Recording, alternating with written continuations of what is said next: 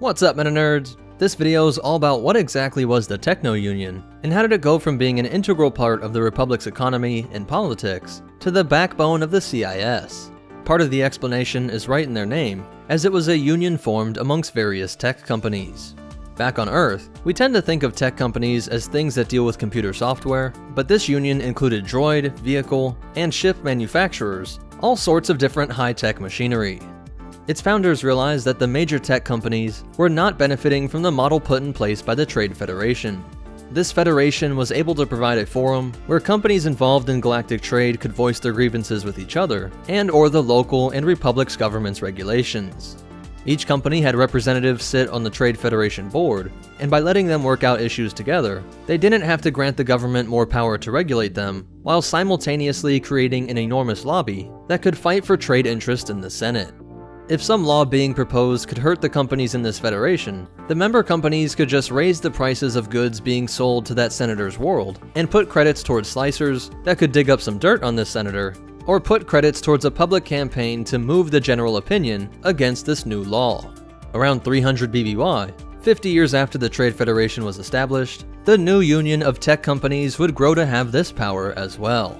By around 30 BBY, Wat Tambor rose to become the foreman, the leader of the Techno Union, which had its base of operations on his home planet of Skako Minor.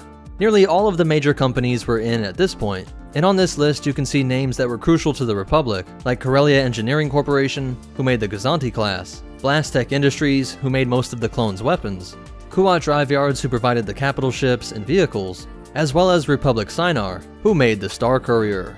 Watt's background was as an engineer and executive officer at Baktoid Armor Workshop, originally a Trade Federation company, but which moved over to the Techno Union after the Battle of Naboo.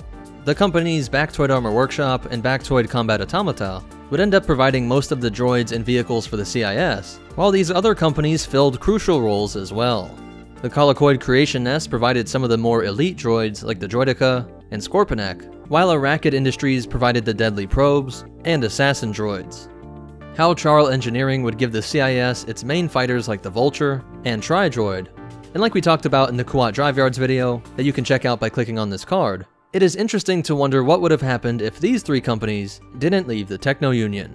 Palpatine was only able to fracture this union by making it seem like the other representatives were okay with killing Kawadi delegates, something that gravely insulted the noble shipbuilders that had been a dominant figure in the galaxy since the time of the Old Republic. Though war was nearing, Wat Tambor was confident that he still had the upper hand and that all his pieces had already been moved into place.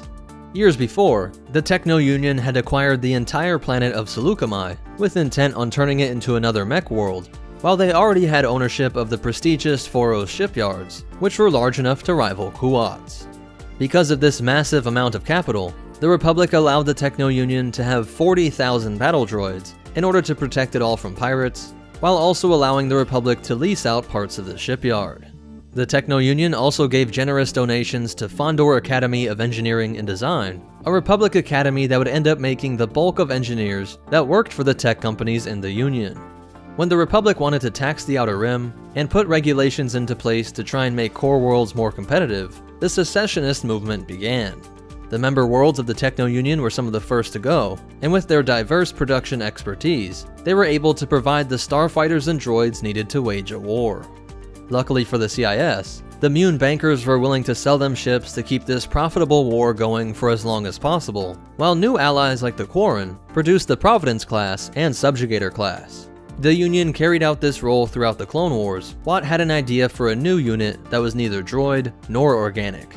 Wat's new fighter would be both, based on seeing how proficient Grievous was on the battlefield. His template would be off of the Morgukai, elite Nikto warriors, that were cloned in massive facilities located deep underground.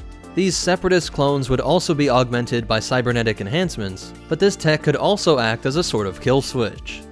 It let the cyborgs have some of the critical thinking benefits seen in clones, while still having the potential to shut them down like droids.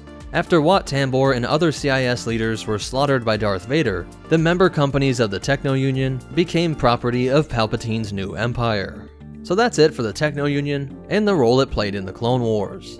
If you want to connect with us, help support this channel, or get your own copies of the reference material used in this video, be sure to check out the links in the description.